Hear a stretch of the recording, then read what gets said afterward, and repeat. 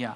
Speaking of understanding, even the audience seems to be more understanding. There was a time it was seen as a negative for your career if an actor got married. But nowadays, sometimes it's a boost to your career or whatever. It seems to have no difference. Do you think that's a change that has happened? And of course, is it a welcome change? What are your thoughts on that? So, when I was getting married, before we publicly announced it, there was a lot of, chatter about, oh my God, why is she getting married now? She's like, there was a lot of, she's just reaching that phase and all of that. But kudos to the audience, because I think they have evolved. We keep saying, oh, to the directors, producers, or to the actors, or female actors who've taken on that. But kudos to the audience, because they see you as a character. They don't see you as so-and-so who comes from this family, or who come, you know what I mean, when they're watching you.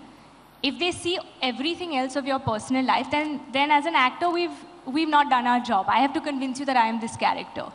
So whether I'm married, whether I'm a mother, whether I'm someone's daughter, whatever that is, that's immaterial in that moment. And I think I can say that post-marriage, I've signed 2 of my biggest films.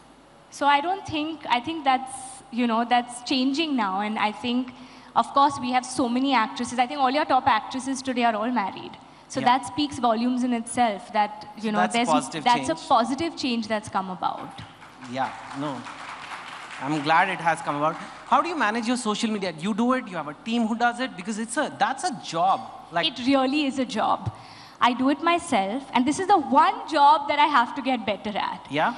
I was You don't have Instagram, your Instagram? I don't think I have an Instagram. Right now, my fans are calling me Advani, because I've been posting a lot of my ads, and I find that hilarious. That is kind of funny. But it's by work. I'm proud to share it. We work a lot on all the creatives of those ads as well. But yeah, I know I have to get my Instagram up. But it's not it's not something that I put so much thought into, because I'm also at the same time trying to stop being addicted to Instagram.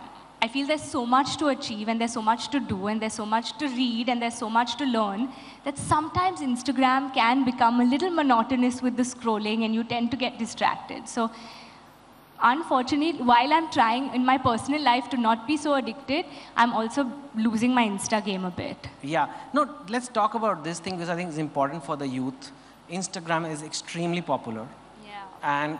But you, as an achiever, as somebody with ambition and a hard-working person, you do feel Instagram can be a distraction, or any social media, for example. Could be X, or it could be whatever, Facebook, YouTube, all.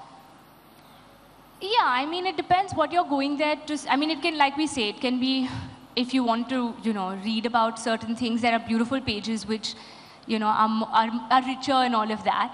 And then sometimes you want to just scroll and see fun, gupshup, or fashion, all of that. But that can be very time-consuming. And also, what you see is the best version of it. Nobody knows the hard work behind that. Even when we put up our pictures, like we were talking backstage, that one selfie that I've posted, there are 50 selfies in my photo album which you have rejected. Which didn't make it. So I feel somewhere, when young people are looking, they're always seeing the best version. And I feel that's what Instagram has become.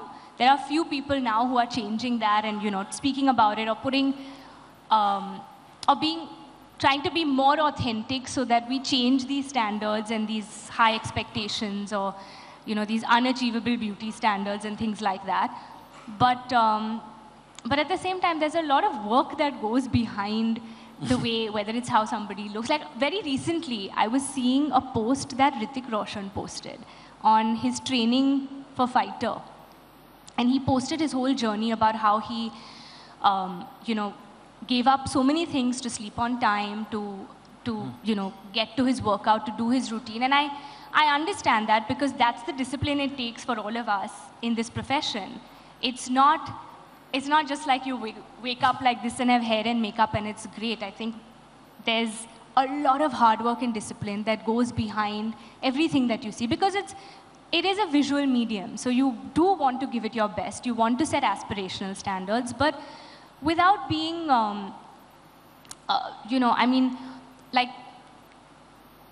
I think to do it in a healthy way, but without putting the pressure that this is how it's meant to be. But for us, if this is my job and I have to do a certain song or a film and look a certain way, I'll put in that discipline. I've done that. I know that's when you ask me, how do we manage it all? It's tough. You got to prioritize in those times.